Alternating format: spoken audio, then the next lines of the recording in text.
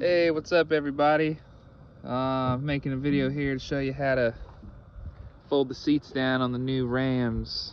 We got to put a back window in this thing.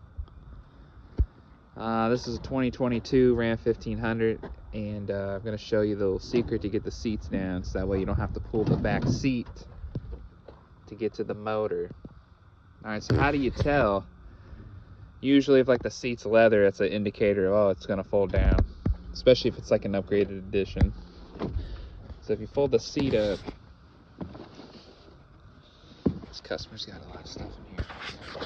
And if you see these cords right here, these wires, that's a good sign.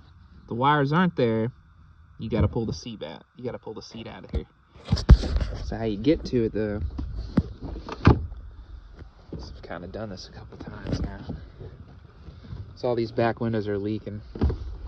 Fold down the center, and you got to reach in here, and it's going to be hard to see. You can't really see it for the video, but you're going to put your hand like right where this was kind of indented.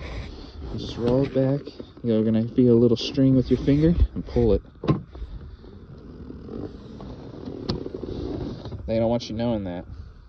See that? You pull that, releases that.